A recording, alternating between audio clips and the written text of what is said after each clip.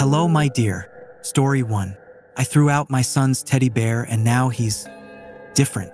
About a month ago, my 5-year-old son Luke became obsessed with an old teddy bear. It was falling apart. One eye missing, stuffing leaking out, but he refused to let it go. He called it Mr. Bear, though he never named it before. My wife and I decided to throw it away while Luke slept. The next morning, he woke up frantic. "Where's Mr. Bear?" he screamed, terrified. It wasn't just a normal tantrum. Luke was pale, shaking, like something terrible had happened. He kept saying, "I have to find him. He'll be mad at me." That night, things escalated. Luke didn't sleep. He started whispering to someone, pointing at the closet, saying, "He's here." I found him wide-eyed and sweating, clutching the bear's old ribbon. I know I threw that bear away, but the ribbon was back, dirty and frayed, wrapped tight around his little hands. I tried to take it, but Luke screamed, "Don't! He's watching." Later that night, I woke up to scratching. I thought it was the wind, but the sound was coming from under my bed. I leaned over, heart pounding, and saw a hand, long, pale fingers with jagged nails, reaching out from beneath the bed. Before I could move, it grabbed my ankle, ice cold and sharp. I've never felt anything so cold in my life, at least not anything living. I yanked free, pulling Luke into my arms. Clutching each other's hands, we ran for the door, but as we reached it, something slammed against it from the other side hard. The door rattled, deep breathing echoed through the room, and claws scraped against the wood. There was something so intense about the scratching, like whatever was doing it would stop at nothing until it broke through. I turned to Luke, but he wasn't scared anymore. His face was blank. "You shouldn't have thrown him away," he whispered. The scratching stopped. I finally opened the door, pulling Luke out of the room. We stayed in the living room that night. I didn't sleep. The house was quiet, but I could still feel it, him watching. The next morning, Luke was different. He just sat in his room, holding the bear's ribbon. His voice was barely a whisper. "I'm sorry. I'll bring him back." And then I noticed it. Dark, wet dirt, scattered across the floor, leading from the bed to the closet. Luke looked up at me, his eyes dark, hollow. He squeezed the ribbon tightly in his fist. "You can't stop him," he said, his voice cold. "Mr. Bear's coming for you. I'm writing this from my study. The house is quiet now, too quiet. Luke hasn't made a sound in hours, and I'm too scared to check on him." The ribbon, dirt, the hand, I can still feel the cold grip on my ankle. I've locked myself in here, hoping it'll be enough, but deep down, I know it won't be. The scratching has started again. Faint at first, but it's growing louder. I hear it coming from under the door, and I know what's next. There's no escape. I threw him away, and now he's coming for me. Story 2. Mindy's Playhouse. When I was around 6 or 7, maybe even 8, I had a next-door neighbor called Mindy. I had moved to a small town just north of El Dorado, Kansas, and was waiting for the new school year to start. Mindy was my age, and on one warm summer morning, she'd knocked on our door to ask if I would like to come over and play. She said she'd seen me moving in, and was delighted that another little girl had moved in on the street. She'd wanted to be my friend. After my parents' divorce, I had moved in with my dad. He was a quiet, meek man, who didn't do much but garden and watch old reruns of All in the Family.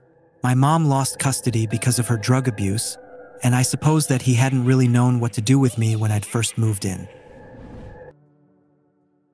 I hadn't lived with him in my formative years, and it was only once my grandmother got wind of things that he'd pushed to be a part of my life again, having been disillusioned that I was living in some stately house up north. I think, in the beginning at least, he wasn't prepared to start raising up a little girl, particularly one he'd last seen as a toddler, and so the option of letting me play with the girl from the nice family next door must have been a relief. A way for him to get his life in order to step in as the dad he needed to be. And I'm grateful to say that he really, truly did. Mindy was a bit spoilt, but a good kid. From what I recall, she had long blonde hair that her mother always tied into pigtails, and a sweet, chocolate box pretty face, like Shirley Temple. I'm afraid there aren't many more details I can give on her appearance. My memory is hazy. Even when I try my best to recall her face, all I can see is a blur, but that initial feeling, that impression, still remains. She always wore the nicest clothes, and despite my reserved jealousy that she and I were not cut from the same cloth, she nevertheless tried her best to make me feel like her equal. She'd ask her mother to teach us how to bake, and her father would always let us stay up late to watch television. She'd give me her old dresses and shoes so that I'd have nice things to wear for the first day of school, which seemed to be an eternity away at that age. Although we only ever knew each other for several weeks, her memory is something I would never forget. I can't forget it. The best thing about Mindy's home was a little playhouse she had, tucked right at the end of the backyard. It was big enough for the two of us to be in, but any adult would have a hard time bending down and minding their head on the doorframe. Her grandfather had built it for her when she was just a baby, and it was truly a gorgeous thing. Cream-painted wood with a coral pinkish roof, clad with real tiles. Painted ivy and roses adorned the outdoors, and the duck-egg green door held a sweet, heart-shaped doorknob. The windows had proper glass and matching green shutters on the outside. Inside were 2 wooden stools and a toy box filled with make-believe kitchenware. A faux stove, completely covered with painted appliances, and a rocking horse in the corner. Floral curtains to draw out the light. It was every little girl's dream, and Mindy let it be mine as much as it was hers. Sometimes we'd have sleepovers in there. The door had a hatch-key lock on the inside, so it felt like we really were adults, pretending to be roommates in our own grown-up apartment, telling each other stories over make-believe tea, and leaving the curtains open to stare at the stars in the sky. The warm, summer nights left us comfortable in our sleeping bags, and I truly thought I'd never be happier. My therapist says trauma can hide a lot of things from you. It's a tricky thing, leaving you with the dread and anxiety without ever revealing the extent of it all. I suppose PTSD is the phrase I should be using. My fond memories of Mindy's house are still there, untouched, untainted. Maybe my own childhood experiences with my mom didn't allow me to realize the cracks that were forming in Mindy's home. I never thought Mr. Howard was a bad man. He was nice and looked all cleaned up. He had a white-collar job, and I never considered that, with his income, he shouldn't have been living in our rundown neighborhood, let alone be my next-door neighbor. He always came home from work with a smile on his face and a kiss for his wife, and treated me as he treated Mindy. In my eyes, they were the perfect nuclear family. Compared to just me and my dad, who, bless his heart, was trying to make ends meet, they seemed so comfortable, so cozy. It was only years after that I'd come to understand the lengths some people will go to keep up a facade. What I had perceived as a healthy, happy lifestyle was nothing more than a perfectly practiced production. A play put on a stage where the actors couldn't leave. They couldn't stop playing pretend, as Mindy and I had done so many times in her playhouse. The real playhouse was their own home, and despite their food and water and appliances all being very real, they'd manufactured themselves to be nothing more than puppets on a stage. Marionettes controlled by the overwhelming desire to not let a tear slip or issue be revealed. A waltz of souls tethered to an unattainable dream. Mr. Howard was a gambler. His savings whittled away down to mere pennies in his pockets. But he never stopped his grandiose spending. Mindy always got a new gift whenever he went away for business, and Mrs. Howard was always presented with some fabulous flowers. Sometimes, she'd send me home with her bouquet, telling me that she'd not need them with all the wonderful flowers he'd bought her before.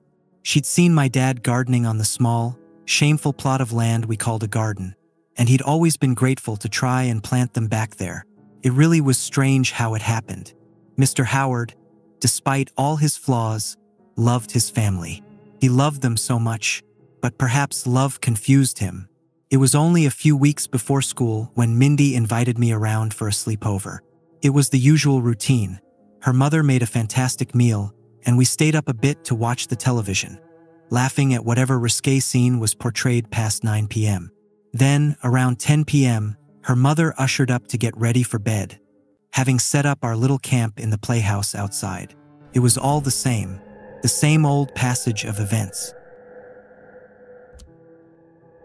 Mindy and I were tucked away in the playhouse, and as we grew sleepy from chatting about God knows what, we heard a large bang.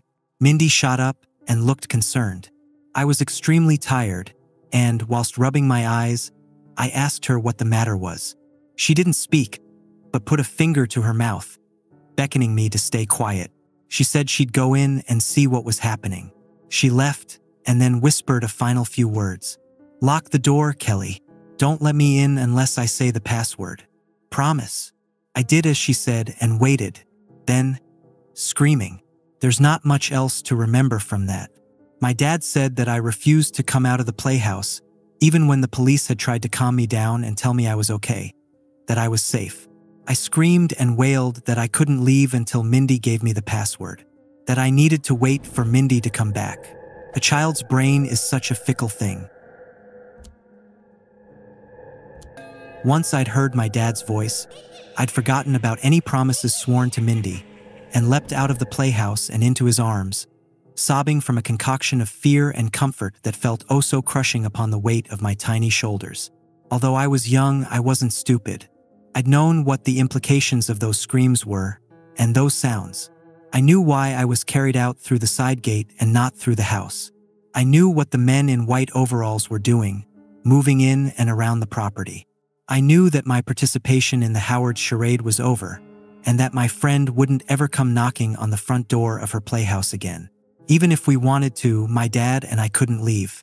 We had no money, and we were forever cursed to live next to the house of the tragedy.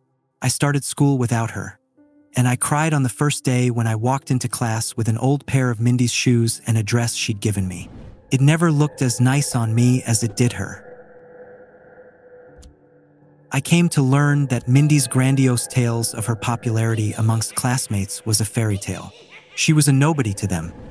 A sad, lonely girl with no one to talk to. Perhaps that's why she'd latched onto me.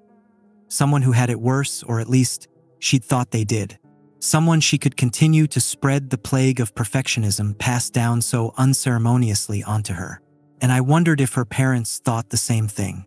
That I wouldn't be able to see the chipped paint on the walls of their home, because mine ran so much deeper. Dad and I never really spoke about it much after I turned 10, I think. Years of therapy had taught me to repress those memories, but sometimes they pulled themselves out from the back of my scalp and grasped hold in the front of my mind. I could never truly forget it. My first friend after such a traumatic time in my life, and how wonderfully crafted it had all been.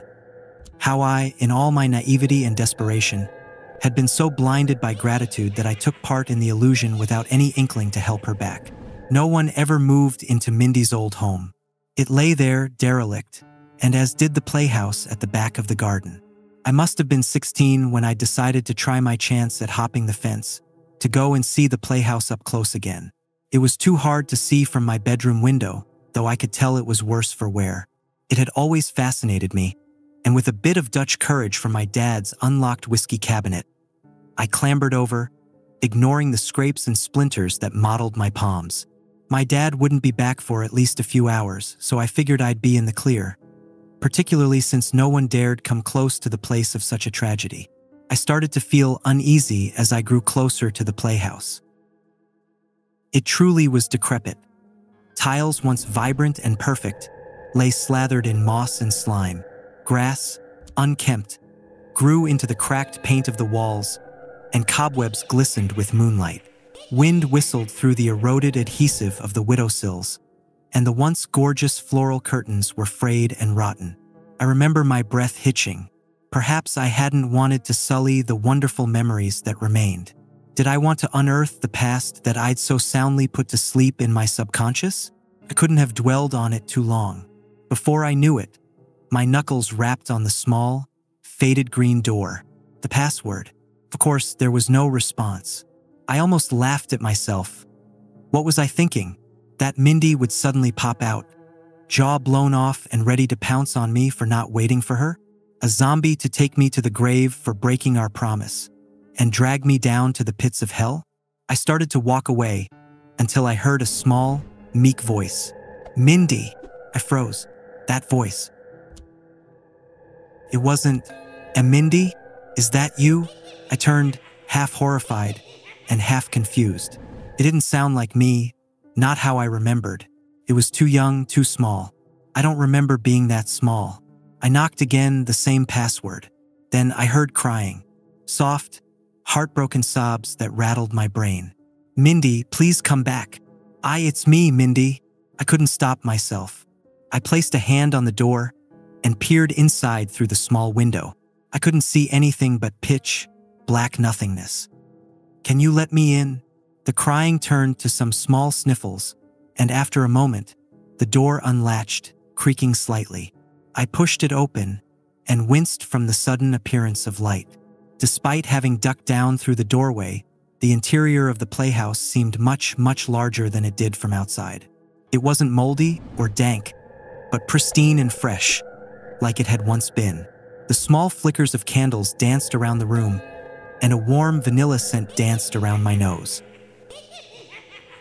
And nestled in the corner was a little head peeking out from under a sleeping bag, nose snotty and eyes plump and reddened with tears. Suddenly, the figure burst out from the sleeping bag and rushed toward me, wrapping arms around my torso with what felt to be relief. "Mindy, you were gone for so long. I was worried." It trailed off, before looking up at me with tear-filled eyes. It was me, a much smaller, scruffier version of me. From what I could tell anyway. My mind racked with images of photographs hung on Dad's fridge. Looking at them, I don't think I'd even be able to recognize my likeness in the street. I was flabbergasted and couldn't speak. That chillingly familiar scent of vanilla candles sickened me to the point of bile rushing up my throat, and I'd known that had I dared open my mouth to respond, I'd surely expel the contents of all the whiskey I'd forced down onto the clean, carpeted floor. Carpet? I never remembered the floor to be carpeted. My eyes darted around the room, cold flooding my bones despite the cozy temperature. It wasn't exactly how I'd remembered it to be. The pristine, painted interior had chips in it, and the faux stove seemed a lot more shoddily painted. The former glory of the playhouse, despite being close to the memory I held of it, was askew, amiss, different, as if from a more grown-up lens, maturity dampening the magic that I'd conjured up in my dreams. "Mindy," the small girl asked again, and she clasped my hands with her own. I looked down and saw that, unlike my tan skin that should have bore resemblance to hers, I instead had small, pale ones, fingernails painted with a light pink sheen. I quickly pulled away, grasping at my face. My nose was smaller, pointier, lips thinner. I scrambled to the window and saw Mindy, 6 or 7 or perhaps even 8-year-old Mindy Howard, staring back at me. My face wasn't mine, it was hers. My hair was pulled back into long, blonde pigtails, and my hoodie and jeans replaced with a pink pinafore dress. I looked down at the hem of the dress and noticed a slight fraying, stitching that hadn't quite been made correctly and threatened to expose the split seam. It wasn't right. Words began to tumble out of my mouth, a voice much gentler and higher pitched than my own, and didn't match the thoughts that swirled murkily in my head. My body moved on its own, and I pulled the girl her into my arms. "Hey, don't cry, everything's fine. Mommy just dropped some laundry on the ground." I spoke, Mindy spoke. The girl cried softly, and after a few moments of sniffle-broken silence, she began to calm down. I continued, "Let's go to sleep now, I'm pretty tired. Mommy said she'll make us pancakes in the morning." I felt my face stretch into a small smile, and hand in hand, we moved to the sleeping bags, nestling under them together. Eventually, heavy breaths turned into light snores, and I looked at myself, her, and a warmth blossomed in my chest. And somehow I knew Mindy felt a genuine love for me, for the little, scruffy kid who looked at her with pure adoration. It wasn't pity or anger or anything else I had concocted up in my guilt-ridden stupor. She loved me and she forgave me, and in that little, less-than-perfect playhouse, we could forget those bleak and colorless moments that loomed outside and be comfortable together in our own small world of make-believe. I woke up early in the morning to water dripping from the tiles in the ceiling. Vanilla was replaced with mildew and rot, and the warmth of those sleeping bags gone, in favor of the icy, damp wooden floor. It had been stripped of everything entirely, just the shell of the playhouse standing around me. I stood up and hit my head on the ceiling, my jeans returned and hoodie sodden. I checked my cell phone, and it was 5 a.m., with the early morning sun peering through the dirted windows. Yet, despite how miserable I should have been, waking up in such a decrepit place, I was in a state of bliss. Peace. I sat there for a moment, wondering if I'd been far drunker than I'd realized, and had simply passed out the moment I entered the tiny playhouse and dreamt up the entire experience. My head wasn't pounding, though at that age, hangovers felt like a slight headache, rather than severely crippling.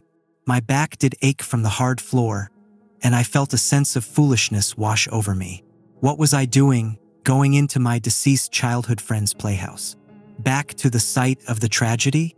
It was only when I looked at my surroundings that I noticed the small scribbling on the floor, like chicken stretches, but blue and waxy. It was hard to read, barely legible childish scribbles. "I'm sorry I couldn't come back. Thank you for being my friend."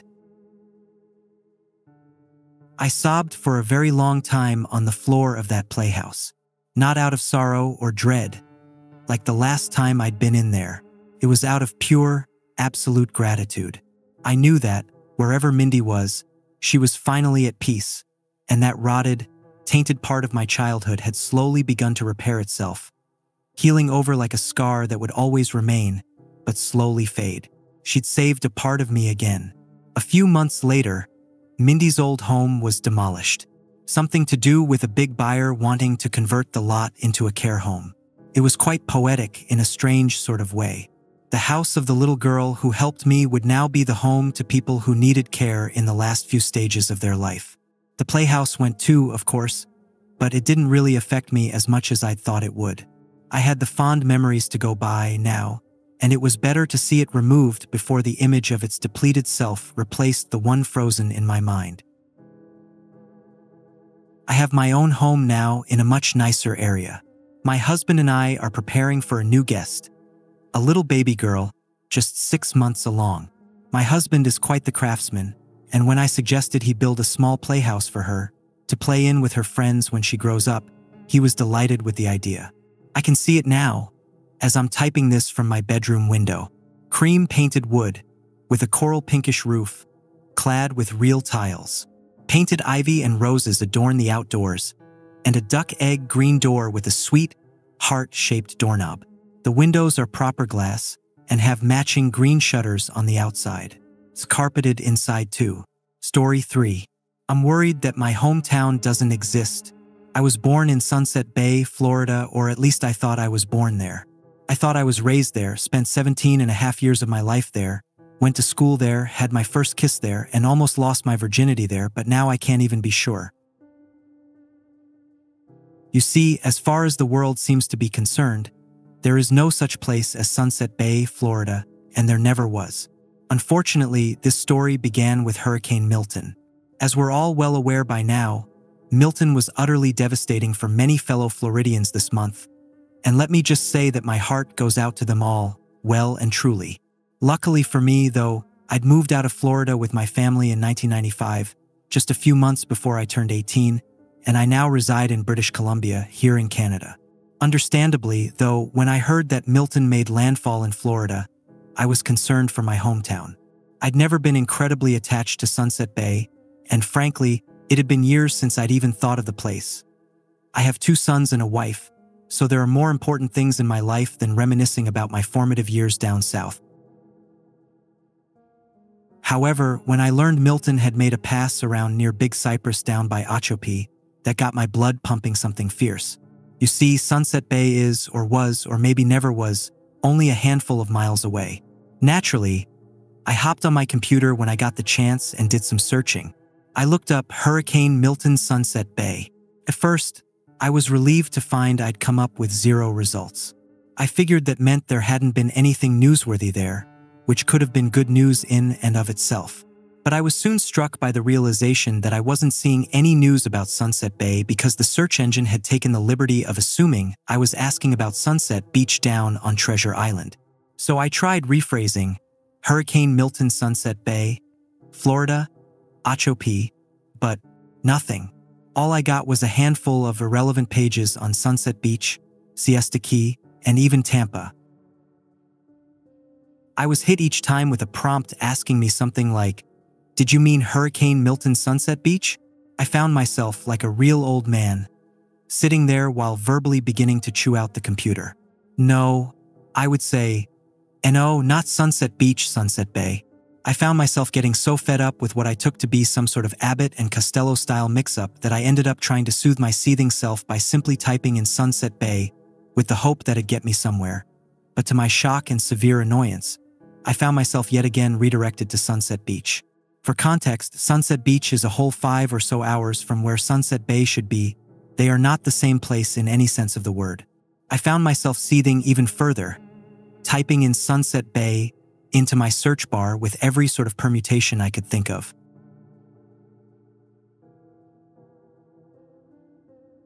Sunset Bay, Florida, Sunset Bay, Florida, Florida Sunset Bay, United States, Sunset Bay, Ocho-P, Florida, United States, but never got a single result. By then, I was livid, but I was also determined to beat the computer, as dumb as that sounds, to get the results I was looking for. Call me stupid, call me stubborn, call the endeavor pointless. I simply wanted it to work. Once. But it never worked, not even once. Not even a hint of acknowledgement that Sunset Bay ever existed. Not even Google Maps would acknowledge its existence. Believe me, I tried. Eventually, it got to the point where I figured that the only way to get this damn thing working would be to stop looking up Sunset Bay itself and instead look up some specific place in Sunset Bay that may have some sort of website, maybe online reviews, maybe a blog post, something, anything. So I took a pause, rolled back from the desk, furrowed my brow, and got to thinking. I tried to think of where the most significant internet-worthy place from back home might be, but the moment the neurons began firing off in my mind, I was struck with a pain so intense I can hardly even describe it. I'd imagine it felt like how it would feel if your skull was cleaved apart with an axe and then boiling pitch was poured into the gaping wound. I screamed my lungs out, grabbed my head with both hands, and came careening down onto the floor, gasping and panting like a drowning man. The world felt like it was going out of focus, but, my ear on the ground, I could hear the dull footsteps of my eldest son running into the room, followed shortly by my wife, as they hoisted me onto my feet as best they could. They asked me what was wrong and why I had shouted, and I could only respond by telling them it was probably nothing, just a bad headache. Even so, my wife, who has some sort of sick addiction to these medical channels on YouTube, made me promise to see a doctor because she told me there was something called thunderclap headaches and they could be a sign of something really dangerous. Before you ask, no, I haven't gone yet, but I'm booked in for next week with my GP. To my relief, it seemed as though as soon as the subject was changed and my mind drifted back from the vague memories of my hometown, I felt good as new again, as though nothing had even happened. I gave my family reassurances as best as I could, gave my wife a quick kiss and my son a hug, and placed myself firmly back down in my chair. I was back in the saddle, and I hadn't been bested yet. Piece of shit, I murmured as I slapped the keyboard, looking up to see my wife, hand outstretched with some Tylenol for me, to whom I quickly clarified that the computer was the piece of shit, not her. She gave me a quick, understanding chuckle and left, leaving me alone once again with my new arch-nemesis, the computer. However, it only took me a few more failed searches to get utterly fed up, and to hell with it. Later, I was storming out of the room, throwing in the metaphorical towel. I had better things to do with my time, or so I thought, because that night, as I lay in bed, I found myself grumbling, huffing and puffing to myself like a candy-deprived child about the whole debacle. However, the more I ran over the whole situation in my mind, the more my frustration began to morph into unease, and the more thoughts like, why the hell couldn't I find anything about Sunset Bay? to why couldn't I find anything about Sunset Bay? Surely it's an abnormal occurrence for a town with a public school, thousands of residents, and several notable businesses to simply disappear not just from the map, but from the veritable neo-library of Alexandria that is the internet, right? I couldn't take it anymore. My annoyance had morphed into an overwhelming sense of dread, and I found myself in desperate need of some assurance that this was all some huge mistake. So I went digging not through the computer this time, but through an old wicker cabinet by the edge of the bed full of keepsakes and mementos. After a few moments of searching, I found what I was looking for. My middle school yearbook from Sunset Bay Public School. An incredibly creative name. Trust me, I know. To not wake my wife, I slipped away with the book back into my office, cracked it open across the desk like some sort of ancient scroll, and found my dread quickly turning to terror. There I was, my page was bookmarked, and to my right should have been Brock Tanner, but I found my greasy, pimple-pocked face next to a pale, gray square, and below, where the name should have been, was an amorphous black smudge like the ink had been nearly rubbed out with a cloth. A misprint, maybe? I thought so, but I became less and less certain the more laminated pages I turned, finding myself faced with an ocean of gray squares and black smudges swirling into a blobby mess like a horrifying Rorschach test occasionally broken up by a calm, unbothered young face on whom the horror of this whole ordeal was understandably lost. Eyes glued to the page, I found myself fumbling for the landline, dialing the school's phone number as if from muscle memory from all those days playing hooky as a kid. It never even crossed my mind that even if this was all some huge misunderstanding, they'd certainly be closed in the dead of night. But the phone rang. It rang, and then it rang again, but a little softer and softer still. The quivering sounds of the line grew faint and distant, quieter still, as though the phone were being dropped down a bottomless pit, falling away until it was entirely indistinct. I nearly screamed in surprise when, breaking up the dead silence, a robotic voice boomed, crackling and monotone, telling me the call was unable to be completed as dialed, before booting me out, leaving me right back where I started, eyes wild, panting in distress, fists clenched on the arms of my chair. Mackenzie, I stammered to myself in a fervor now, glancing down at the face of Mackenzie Connors, one of the few remaining human buoys in the ocean of nothingness which glared back at me from the page. I went right to the computer, booted it up, and typed in Mackenzie Connors, Sunset Bay, Florida. And to my surprise and delighted relief, I was able to find what seemed to be her LinkedIn page which, while having no visible mention of Sunset Bay, did mention that she was from Florida, and she looked to be about the right build and age to be her. Once again, I failed to consider that it was the middle of the night, and may very well be wherever Mackenzie was now. But I needed this. I needed to hear someone's voice, someone from back home. I didn't even have an excuse for calling. The best I could think of was maybe something about the oddity of the yearbook, but the line connected before I could think of anything better. Hudson Tech Solutions. Mackenzie speaking. How may I help you? Hey, Mackenzie? I asked, the awkwardness of this whole situation beginning to dawn on me. Yes? How may I help you, sir? I apologize if I've got the wrong person here, but did you happen to go to school in Sunset Bay, Florida? Excuse me? Did I dash? I heard her begin before my ears were utterly assaulted by a horrifying, high-pitched scream from the phone's speaker, so shrill and intense I worried it would tear the thing to bits, along with the grating sound of shattering glass. Mackenzie! I tried to remain calm, my head beginning to throb through the dullness of the painkillers. Mackenzie, are you okay? No reply. I sat wide-eyed in horror as the line seemed to briefly go dead before I could hear the sound of quiet, murmuring voices and approaching footsteps as I assume people began to barge into her room. Hey, Mackenzie, are you all right? One voice asked. Did someone scream? Another timidly inquired. Shit. She's on the ground. She's on the ground. A woman shrieked. Let go of the phone. Let go of the another implored feverishly before the line went dead, leaving me in stunned silence with the dial tone buzzing in my ear. I was mortified. I couldn't do anything but set the phone down on the table, not even the receiver, and shuffle, milky-eyed, back to the bedroom, whereupon I slid under the covers and shuffled up to my wife, as though by wrapping my arms around her I was trying to confirm to myself that I did exist and things did make sense. I wish I had more to tell you, but as of now, this is where I'm at.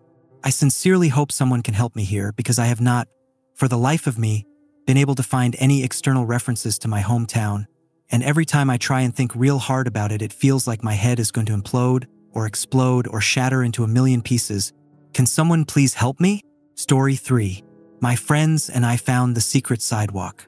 Hollywood loves remakes. That's because Hollywood itself is a remake. Close your eyes and imagine a silent film. I bet you're seeing Charlie Chaplin in all of his black and white greatness.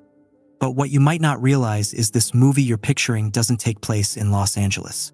It's actually 350 miles north in Niles Canyon, America's first Hollywood. Niles is nestled between the base of sprawling foothills and sits at the outside edge of the San Francisco Bay's marine layer. It's a quaint, little neighborhood, one that remained frozen in the era of its former glory. A classic Americana Main Street serves as an anchor to craftsman and Victorian-style homes. At the end of Niles Boulevard is the Silent Film Museum honoring the area's historic past life. And in the hillside that overlooks the retired train station, you'll see big white letters reading Niles. In the same style Hollywood made iconic, Niles has always been connected with something darker, though. For how small the area is, there has been a surprisingly high amount of death, mostly due to the winding one-way lane roads that run through the steep hills. Naturally, this has spawned a lot of urban legends, like the one about a girl who walks the canyon road at night asking for a ride back home to San Francisco, only to disappear before getting there. Or the tales about the White Witch in the woods, and the stories about mysterious societies that meet under midnight's obscurity. Hell, there's even sightings of Charlie Chaplin's ghost. This is my personal favorite because witnesses always claim to see him in grayscale and moving at 16 frames per second. I think every town that is old enough has this kind of lore. Where I figure Niles is a bit different, though, is that it is home to the secret sidewalk. Deep in the foothills is what is known as the secret sidewalk, a long and mysterious stretch of cement that slithers through the hills for miles. It's hard to get to and is one of those kind of places that's passed down from one generation of young people to the next. A place that you hear your friend's older brother bragging about for years before they get too old for it and finally shows you how to get to it. Some of my favorite memories were the days my friends and I would ditch 6th period, fill a backpack with beer, and spend all day wandering the sidewalk. What the quote-unquote sidewalk actually is an aqueduct that used to carry water from the bay to local reservoirs. Long dried up and out of service, it now rests covered in graffiti with multiple openings pried ajar, turning the square cement structure into hollow tunnels for urban explorers or anyone brave enough to go in. I can't lie, there actually is a pretty weird feeling when you walk the sidewalk. An adrenaline boost. I don't know if it's the fact that you're legally not supposed to be there, or the suspended train track bridge you have to cross to get to it, or the silent absence of everyday bustle, but the feeling of vulnerability is palpable and hangs in the air. If you go at the right time of year, fog spills down the hill crevices like fingers reaching out for the lower canyon, adding to the eeriness of it. Earlier I said that it's what is known as the secret sidewalk. That's because it's not the real one. I know this because my friends and I regrettably found the real one a few years ago. The guys and I were far removed from our teenage youth, and to be honest, at this point we were too old to still be going there, but we were all together and feeling nostalgic. So we decided to go. We were about an hour or so into the hike and disappointingly, nothing too memorable was happening. The sidewalk was still there, as it always was, but now it was without our names adorning the sides of it in bright, obnoxiously bad, spray-painted fonts. Our names now entombed under the brighter, more obnoxiously bad, spray-painted fonts of Generation Alpha and Z before them.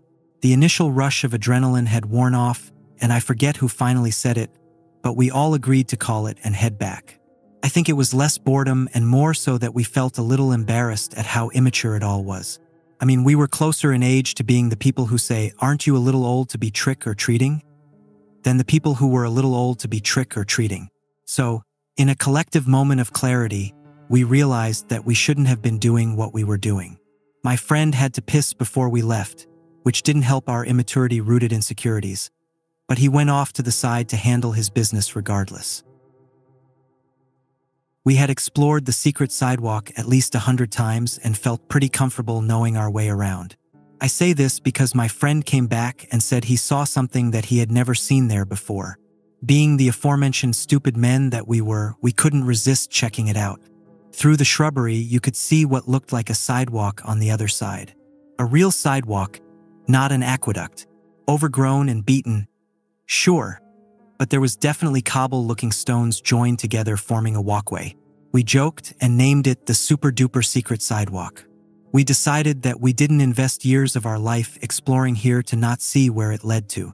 We pushed the branches aside and started to walk it.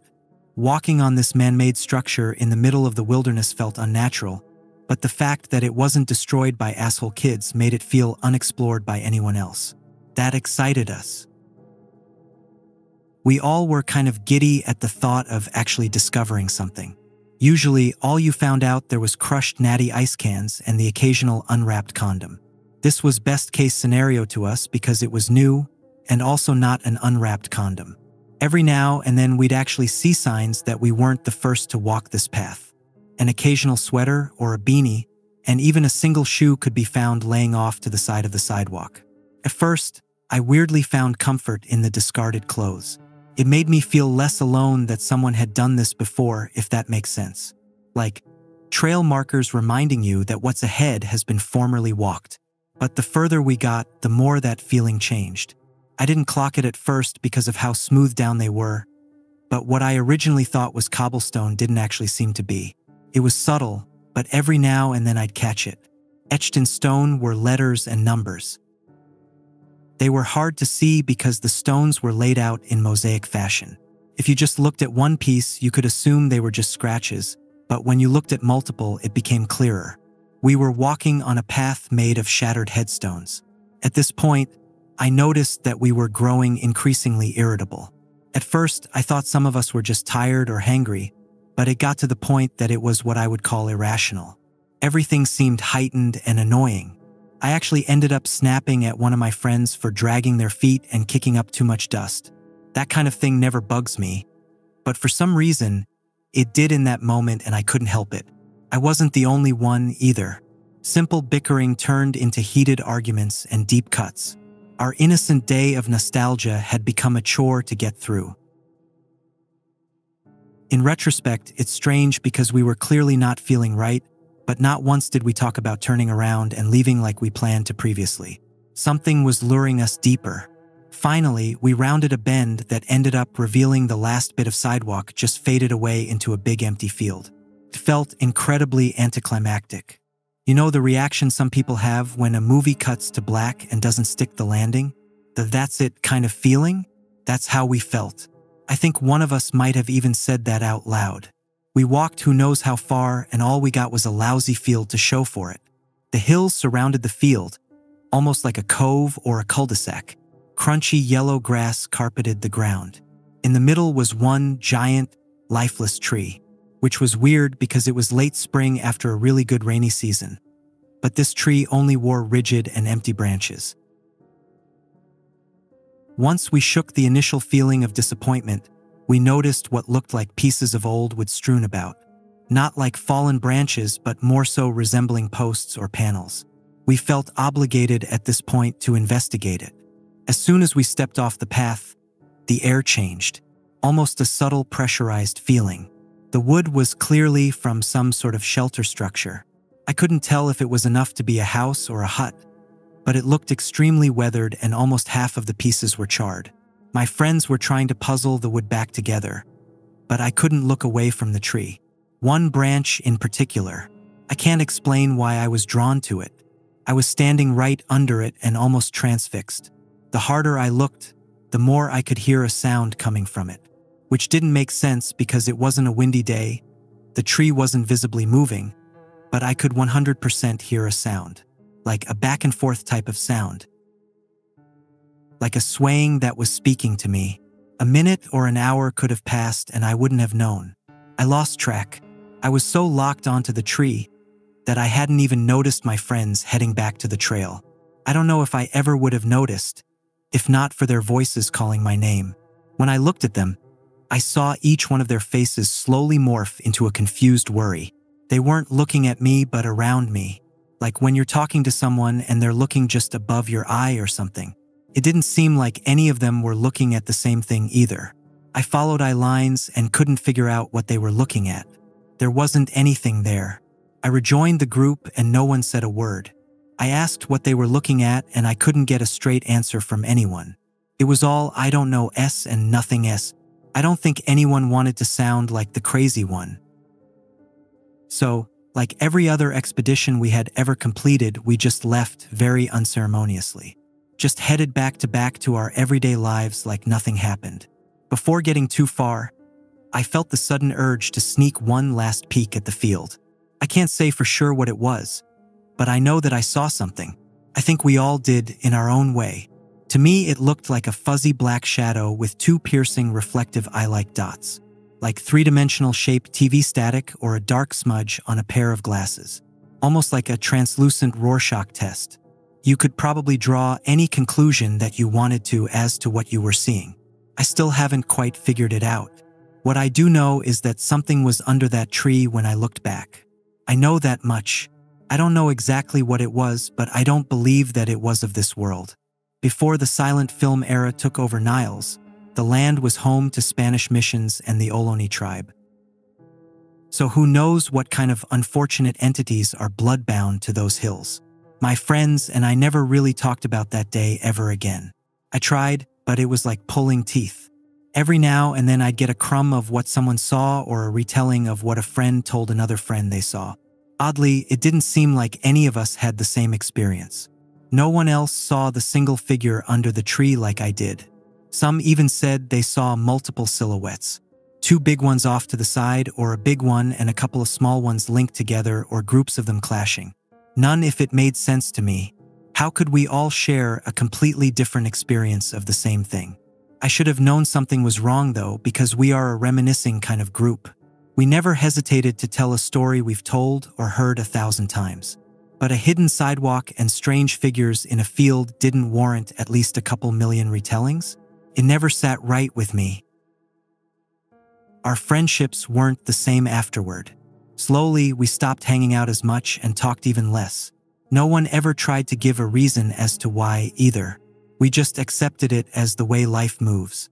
Friends got married, started families, chased careers, and had less and less time for each other until our friendships dwindled. One by one, my friends started to move away. One to Texas, another to Minnesota, one went to Idaho, and one even landed in Hollywood. I believe the field pulled us there. Some days I could feel it pulling me back. I'm sure they felt it too. I wouldn't know because they never talked to me about it. When they started moving away, it always seemed like they were trying to get as far away from it as they could. Like they were trying to escape something. I didn't. I'm still here. And most days when I'm feeling lonely and miss my best friends, I try to replay my favorite memories of them in my head. But now when I do, I don't hear my friends anymore. All I'm able to hear is the slow back and forth creaking of that tree branch. Story 4. Resonance. Trappedoine 2024. The bass thudded through my bones, and the lights pulsed like a heartbeat. At first, everything felt normal. Just another rave in an abandoned warehouse, the kind of night I'd been to dozens of times before. My friends and I had come in a pack, laughing and shouting over the music, but they drifted off into the crowd hours ago. I tried to follow them at first, but everyone seemed to melt together in the shifting lights, and I found myself alone. It was fine. I didn't mind being the sober one for once, taking it all in. Besides, it was actually kind of interesting watching everyone in their states of euphoria, moving to the beat like they were all part of some strange ritual. But as the night went on, things started to feel off. There was a guy stumbling past me, his eyes wild, his mouth stretched in a strange, open-mouthed grin. He muttered something under his breath, words that sounded half-formed, like he was speaking in fragments. I couldn't catch what he was saying, but it made the hairs on my arms stand up. As I moved deeper into the warehouse, a girl caught my eye, dancing wildly, her movements almost manic. She was facing me, her eyes locked on mine. At first, I thought it was just a coincidence, but as I tried to look away, she kept staring. No matter where I went in the room, her eyes followed me, huge and black, swallowing the light. Felt like she was peering right through me. My phone buzzed. I pulled it out, hoping maybe one of my friends was trying to find me. But when I looked, the screen showed a message from an unknown number. "Leave now." A chill ran down my spine. I quickly typed back, "Who is this?" No response. I shoved the phone back into my pocket, glancing around. The party had felt so alive, but now, there was something wrong. People weren't dancing the same way anymore. They were swaying, yes, but slower, almost mechanical. The music seemed to thump in time with their movements, like they were all part of some synchronized nightmare. Then the crowd parted slightly, and I saw someone collapse onto the floor. No one noticed. They just kept moving, stepping around him as he lay there, his mouth opening and closing in a silent whisper. I felt an urge to help him, so I crouched beside him. "Hey, are you okay?" I asked, hoping he'd respond. He didn't look at me, just kept whispering. But as I leaned closer, I could just make out his words. "Eyes. They're watching us." A surge of dread washed over me. I stumbled back, my heart pounding as I scanned the room.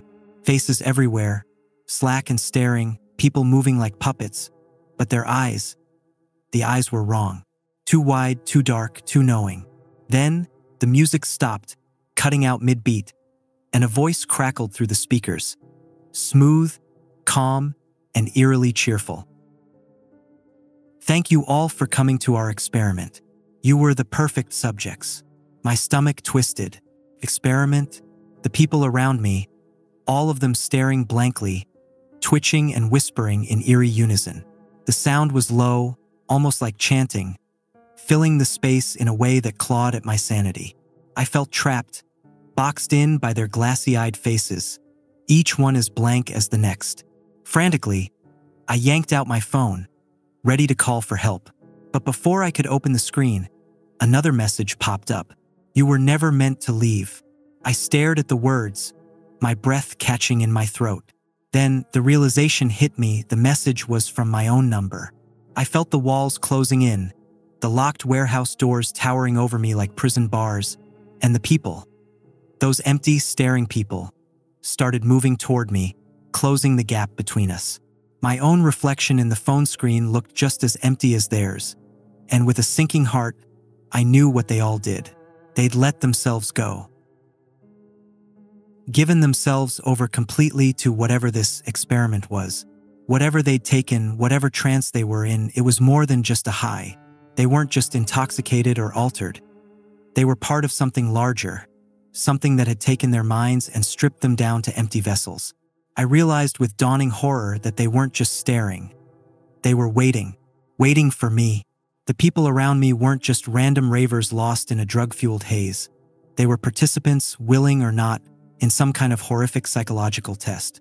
And now that I was fully aware, fully sober, I understood. I was the final subject, the last one resisting.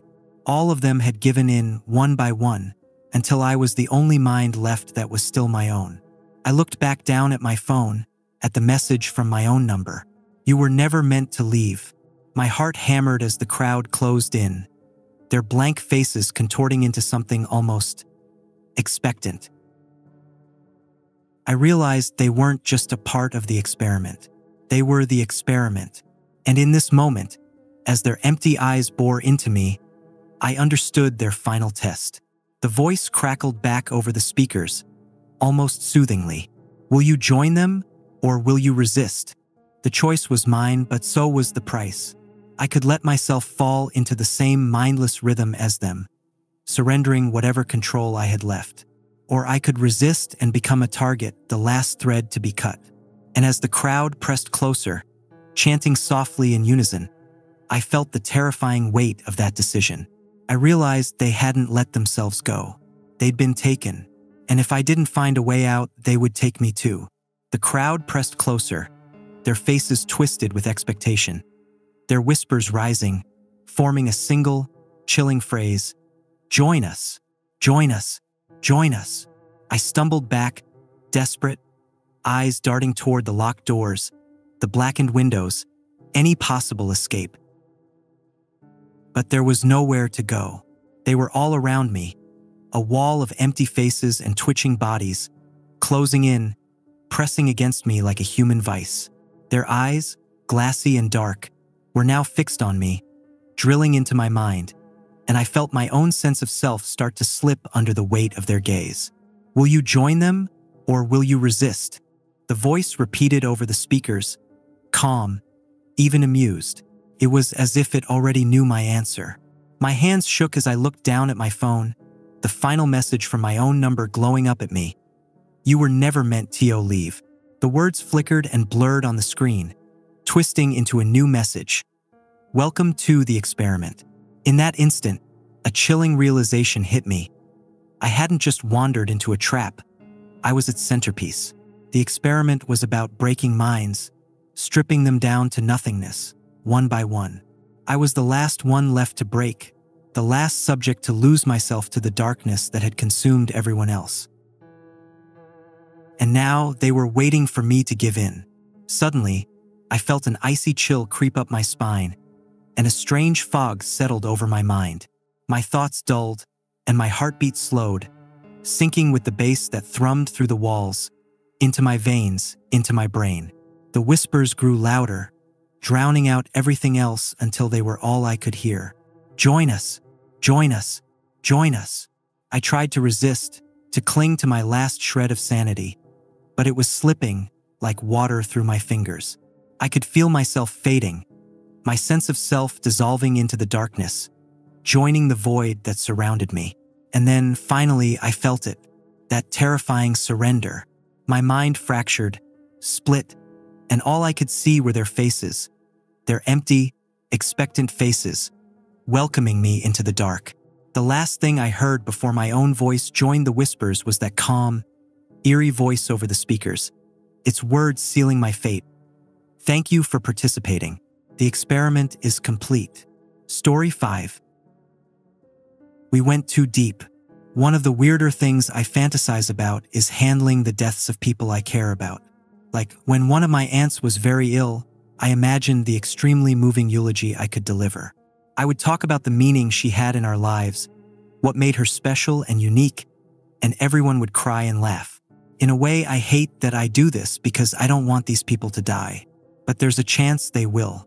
I guess I want to be prepared so I can help others handle the deaths too. I can be that comfort for everyone in those times, and I feel a little pride in that. When I got with my girlfriend Tracy, I imagined being a support to her when her grandfather passed away. She was close to him. Without a father in her life, he had brought that stability. He was now in his 80s, having a lot of trouble with his heart, and every day there was a sense of today could be the day. I didn't want anything to happen to him. I hoped he'd live another decade if possible. Yet I thought a lot about the ways in which I could be there to get her through it when he did. It's kind of a hero fantasy. It's also kind of a planning fantasy. Like when you imagine how you'd escape a building if a crazed shooter showed up. You imagine the places you'd hide, exits you'd take. Or you think about how you'd sneak and conceal your identity to steal something you want to steal from a store or home. All of my fantasizing put me in a good place to jump into action when we got the news that Grandpa Terry was on his deathbed. It was a matter of days. He was coming in and out of consciousness. During his lucid moments, he was talking and seemed in good spirits, they said. I barely knew Grandpa Terry. He'd been sick for years before I got with Tracy. She introduced me to him when we drove upstate once. He was a nice man. He still smoked cigars. He used to work in the jukebox business. Before he met Tracy's grandmother, he used to live with 2 women. He also claimed he got in a fistfight with Harry Belafonte. So Grandpa Terry was cool from what I saw. But I must have been just background noise to him, some guy dating his granddaughter for 3 months. When we got to the hospital, the 5th floor where they put folks who are expected to die, we found Tracy's entire family had gathered. Some I'd met and some had come from all over the country to give their farewell. Bringing in coffee pots and donuts to stay as long as they needed to stay. They'd practically taken over the sitting room on the floor. Tracy asked her mother what was going on. They were speaking in whispers, but I overheard bits, enough to get the idea. He had spoken to everyone as a group and now just wanted some peace. He had had the nurse bring his brother in for a one-on-one chat and his oldest daughter. That was it. Everyone had to wait outside ever since. I was stroking Tracy's hair and letting her talk about her feelings when the nurse stepped out again. As she walked down the hallway, every family member's head raised or swiveled to her, as if wondering if they would be the chosen one to receive Grandpa Terry's last words. She walked past them all to me and Tracy. I tapped Tracy gently and smiled at her. But the nurse looked at me and said, "He wants to talk to you." I explained to her that I wasn't family and she had me mixed up with someone else. Tracy was readily agreeing with me and looking around for who I could possibly have been mistaken for. "You're Douglas?" the nurse asked. When she saw me nod, she added, "Come along." I followed her, sure that she was making a mistake and I would have to come awkwardly walking back out in a few seconds. I saw the family members staring at me with incredulity and maybe resentment. If it wasn't a mistake, then I assumed I would be getting threatened with haunting if I didn't treat Tracy right. The nurse opened the door slightly, enough to allow me to squeeze in, then entered behind me, shutting the door. Inside, Grandpa Terry was propped up in bed wearing a fancy, red smoking jacket. He had a strange look about him. His skin seemed stiff and his eyes an empty black. He was like a wax figure of himself or ventriloquist's dummy. His feet stuck straight up in their hard-soled slippers. Other than his eyes and his mouth, his body didn't move. It was just dressed and propped there. "Douglas," he said in clear but weakened voice. "Have a seat." Well, now I knew it was me he wanted, at least. "Douglas, I've been wanting to talk to you about your ASMR videos." Of all the things he could have said to me at that moment, that wasn't even on the radar. For one, I don't talk about my ASMR videos. I didn't want anybody knowing. I hadn't even told Tracy or my friends. So how did he know about them? Two, how did this old man who still had a landline phone and used a typewriter to send letters know about ASMR videos at all? "Yes, sir," was what I managed to say. "They make me feel strange things, Douglas." "What do you mean?" I asked. "Your ASMR videos make me feel strange things, Douglas. Things I'm not supposed to feel. I'm scared of these strange things I'm feeling watching your videos, Douglas." I looked over to the nurse to see if she would intervene or explain. The nurse stood impassively in the corner of the room with a towel over one arm. She resembled more a bathroom attendant. Her presence unnerved me further. Yes, I talked to the nurse about ASMR, and she has told me that I am supposed to feel a pleasant tingling sensation that starts at my scalp. When I watch your ASMR videos, I don't feel a pleasant tingling sensation that starts at my scalp. When I watch your ASMR videos, I feel strange things I can't explain or describe. Like that feeling when you say a word so many times it doesn't sound like the right word anymore. But about everything. Worse and stranger. These are strange things, Douglas, strange things to feel. They make me afraid. "I'm sorry," I said. "I'm not supposed to feel these strange things watching your videos, Douglas. I'm not supposed to feel these strange things ever, I don't think. I'm not supposed to have these feelings. Your ASMR videos make me remember things I haven't remembered since I was a little boy. It has been so long since I remembered these things. I only know they're memories because it's all so familiar. If they aren't memories, how can it feel like I've been there? If they aren't memories, how are these places in my head? These places and things I remember give me those strange feelings, Douglas." The nurse still stood with the towel, saying nothing. I didn't like the things Grandpa was saying, and I didn't like that I had no support in this room from the only professional. "I don't think I can help you, sir," I answered. "Maybe just watch someone else's videos?" "No, you did something in those videos to make me feel strange things." "Why? What did you do?" I stood up to leave. I felt at this point I should get the family involved. I was only agitating a poor, dying man. This man had fist-fought Harry Belafonte. He shouldn't be arguing with me about ASMR videos. "I need to go further in," he said. "Your videos take me part of the way to where I'm slipping between a bit awake and a bit asleep. That's when these memories and strange feelings come down. Sudden, like my head nodding as I'm falling asleep. Just like when my head nods, it makes me snap back out. I lose it. It's just a hazy impression. I need to go further in, Douglas. I don't have much longer. If I die now, if I die without going in, I need you to do your ASMR to help me. There was a knock on the door. I heard Tracy asking, "Is everything okay in there?" The nurse sprang like a bear trap, darting across the 12 feet or so to the door and announced, "Everything is fine, ma'am. Please don't disturb the patient any further." I heard a stifled sob, I think, but there were no further disturbances. The nurse remained at the door, effectively blocking me if I tried to escape. "I can show you my other videos." "Sure, but wouldn't you rather spend your last moments with your family? They're out there." "I know, Douglas, I know," he said in an agonized voice, "but I can't do that until I understand." I pulled out my phone and was getting YouTube up when he said, "Come over here and pretend you're applying makeup on me. There's a makeup kit in the drawer there. The nurse got it." I walked over to the stand he was pointing out. In the drawer, I found a compact with some different eyeshadow colors, foundation in a few skin tones, blush and bronze, 2 different sizes of brush, some eyebrow pencils, mascara and lipstick in the shade Pina Colada.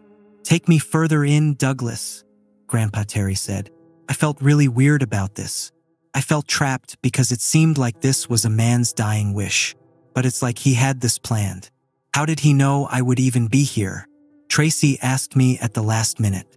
She said she had intended to go with her sister. How long had he been waiting for this? Plus, he was an old man who had done manly stuff all his life. I didn't want to pretend to apply makeup on him. It was weird. Maybe I should just do a fake eye exam or just bring that stuff over here, set it on my belly and start, he said, his patience clearly wearing thin. I did as he asked, loading up the items and setting them gently on the old man's smoking jacket. I looked over to the nurse at the door to see if she was watching me. She was still facing the door. The old man looked up at me expectantly. It was like someone asking you to sing in front of them when you just don't do that. "Let me see what we got here first," I said. This was something I like to do in my videos. Take my time, handle objects, examine them. Some folks get the tingles from that. Grandpa nodded. "Got some nice colors in here," I said to myself about the eyeshadow set. I started reading off some of the color names. On I went, examining each item, reading off ingredients, muttering this and that. Then I told him I would start with applying a foundation layer. I think he'd entered some kind of trance. He seemed to be looking through me. I'm in a strange town, an older part of town, wrong side of the "don't stop, please." I was so shocked to hear him start speaking. I had stopped what I was doing to listen. I went back to pretending to apply foundation to Grandpa Terry and explaining how important it is to get a nice, even coat. I don't know if that's true. With ASMR, reality doesn't matter. Let me ramble. I'll ramble and you roleplay. Yes, I know this place, where the concrete is crumbling under an abandoned overpass and along the old off-ramp a little shop. What is this shop? So late, why is it still open? Who comes to this place? The images of the place he described rose vividly into my mind like long-forgotten memories. Vivid, yet strange, disconnected from the vast body of memories that form my regular biography. I must have seen this place somewhere before, felt so familiar. What was this place he was describing? I didn't like this. I was getting nervous, but I got out the eyebrow pencil and kept making motions in front of the entranced face. The inside has a nice wood flooring, unusual flooring for this place. Merchandise placed tidily on shelves. What are they selling? What is this merchandise? There are a few customers inside looking at the merchandise. A woman is behind the counter. Nobody notices me. They aren't right. Is this a memory? I feel like I can move on my own. There's a dark corner with something valuable. I should go to it. Make me go further, Douglas. I laid it on thick, making swish sounds with my mouth as I swiped with the eyebrow pencil and murmuring to myself, I leaned in closer to his ear and said something about eyebrows. "Douglas!" he shouted, his voice tinged with chilling levels of alarm. "They see me now. Oh no, I can't go.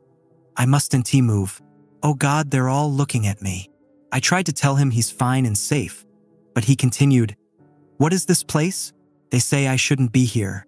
Douglas, they heard you too. They can see you." "How?" "Douglas, stop moving. Stop for the love of God." I stopped instantly. I felt a cold shiver, nothing like ASMR, run through me. My foreboding had culminated dread. What Grandpa described felt real. I can't explain it, but I could almost see it. They're coming, he blurted in panic. "Douglas, help me get out of here. I can't get out. Help, they're mad at us. More makeup." I looked to the nurse hoping she would inject him with a sedative. He clawed the air for my help. I hastily pretended to apply lipstick to him, making little pop sounds with my mouth and feeling stupid the whole time. "I'm at a high rise now," Grandpa Terry said, much calmer now. "It's being converted to apartments. There's a crane machine far away. Nobody's here. It's brown. I take an elevator up to a high-up floor, but not the top. It's the 35th floor. Isn't it?" I asked on impulse. I remembered this place too. I don't remember remembering it before just then, but I was sure I'd seen it. "I feel strange," Grandpa Terry said. "Me too," I said. "We should stop." "No. Please. I need to go further in. Please." With a sigh, I started swishing eyeshadow. There's no way we could both have vague, distant memories of these very particular places. I'd had dreams of this place, glimpses somehow. I felt like we were messing with something we shouldn't be. Yet I continued. "This floor is unfinished." I enter one of the apartments, 26, to look around. Windows haven't been installed. Plastic sheeting blows inward. It's so dark in here. It's a long apartment. One long hallway with a few little rooms. Modern. Down that one way there's the bathroom, I think. I need to use the bathroom. This room's closed. The door is closed. I felt a wave of dread that made my limbs weak. I fumbled the eyeshadow, dropping it on Grandpa Terry, making a dusty mess on his smoking jacket. I expected him to yell at me, but he didn't seem to notice. I grabbed the mascara and made some swishes. "Someone's on the other side of this door," he said. Grandpa made a long sound that chilled my blood. "Someone's in there," he half squealed, half whispered. "I'm sure of it. I feel someone on the other side of the door waiting. They've been waiting. It wants to harm me. It wants us to open the door. To harm us. It knows we're here. They know what I'm saying and what we're thinking. The person on the other side of the door knows things. It wants to hurt us real bad." I had started shaking Grandpa Terry to snap him out of it. I hoped he was crazy, but I was trembling and deeply disturbed by what he was saying. This place was real. "We shouldn't be doing this, Douglas. I was wrong. We're in danger. I'm not doing this anymore," I shouted. "No more ASMR. Snap out of it." I didn't even care if his family heard and came running. I just wanted him to knock it off. Nobody did come running, though. Even the nurse just kept her post at the door. "I'll walk away and maybe it'll stay there in that closed room. Just stay there forever waiting. Maybe it can't open the door. Maybe they'll just stand there for all time. Just like before. No, they won't wait much longer. I need to go. Come on, drop it, old man. You're freaking me out," I shouted. It knows we're right here. It won't let me just go. It's gonna come out. It's something from outside. Help me get out. Douglas, more ASMR, cranial nerve exam, quick. "This is insane," I said. "I won't." Grandpa Terry's eyes opened wide and he started to scream. Blood formed in the corner of his eyes. I looked to the nurse and demanded she help him. She handed me a stethoscope and a pen. I was desperate and maybe she knew something, I don't know, medical benefits of ASMR. I did it. I started moving the pen around in the air, asking him to follow it with his eyes. "Oh, thank God." He sighed and I could feel it too. We had transitioned somewhere else. I'm not sure how I knew, but I knew. "We're in a department store," he said. "After hours, So dark in here. I haven't been here since I was a kid, but it's different now. Deeper. How'd it get deeper? There are still people here shopping. Oh no. They're all here. Have to keep going. I moved my fingers in and out of his view frame, pretending he was telling me, stop. When he saw my fingers and telling him, good. I struggled to do this while my hands shook and I felt sick inside. I knew this place. I'd seen it. I'd been there as a kid too, and I dreamed of it. It had gotten deeper. It was a bad place. He had to get outside quick. I'm going to go outside, have to get outside. It's at the far end, the deepest. Good. I said, good. Now sharp or dull? I found the doors, he announced after minutes of quiet panic. I'm going out into the parking lot so dark. A few cars in the dark, and street lights. Nothing beyond, dark everywhere. Some grasses and a gas station far, far away. Not really there. We made a mistake, Douglas. They're out. They're coming out. They know they see you looking at you through me, those cold, empty eyes. These weren't memories. I threw the stethoscope against the wall. I began making as many loud, obnoxious noises as I could, hitting the metal frame of the bed, coughing, anti-ASMR sounds. I heard the door open. I expected the family to come charging in, wondering what I was doing to the family patriarch. In fact, the sound was just the nurse leaving. She gingerly shut the door behind her. When I turned back, Grandpa Terry was dead. His eyes were frozen in terror. Trickles of blood ran from the corners and from his ears. I backed to the door and left the room. I had to go tell this family now that Grandpa Terry died while I, practically a stranger, spent his last moments, but I didn't have to. Nobody was there. His family had just left. It was inexplicable. Where had they gone? Where was the nurse? I checked the sitting room. Nobody was there, just the boxes of donuts and tanks of coffee. I asked at the desk and nobody knew what I was talking about. All they cared about was one of their patients was now dead. I texted Tracy to let her know her beloved grandfather had just passed while she wandered off. She never answered. She never returned my calls. Ever. She disappeared from my life. From everything, social media, all of it. She was just gone. I never saw or heard from her or her family again. I couldn't understand it. I stopped making ASMR videos after that. I haven't stopped watching them, though. Sometimes I dream of these places still, places like the ones Grandpa Terry described. But it's okay. He was right, the videos aren't enough to get deep. I keep feeling like maybe someday I'll see the old man in there, and sometimes I think I feel him just around the corner, but deeper, and I feel a warning that we went too deep.